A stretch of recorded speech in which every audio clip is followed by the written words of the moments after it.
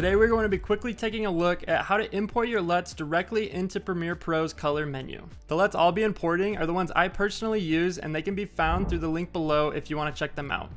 So we are going to be importing straight into the creative section. This way we are able to adjust the intensity of the LUT, but the same process works if you want to import into the basic correction tab as well. First, we need to go find our LUTs we want to use and keep that screen open. Next, we need to find our Premiere Pro file location. On a Mac, you can use the Finder to search for Adobe Premiere Pro, then navigate to the file location.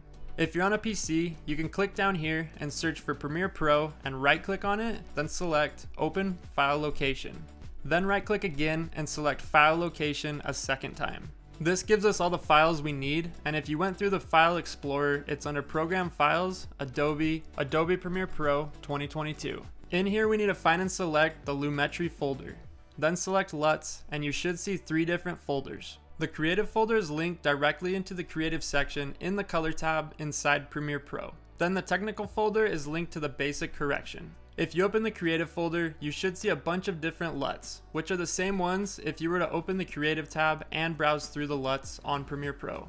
I don't have any on mine, as I moved them all out into a separate folder because I never use them, and it makes it much easier to find the LUTs you've personally added. So now pull open the window with the LUTs you want to add, select and drag them over to the creative folder and drop them in.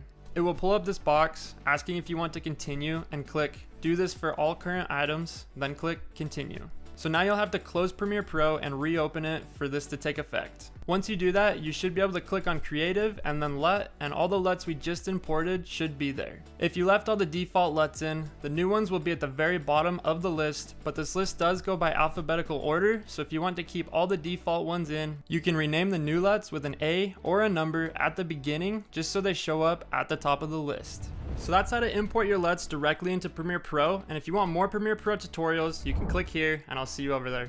Peace.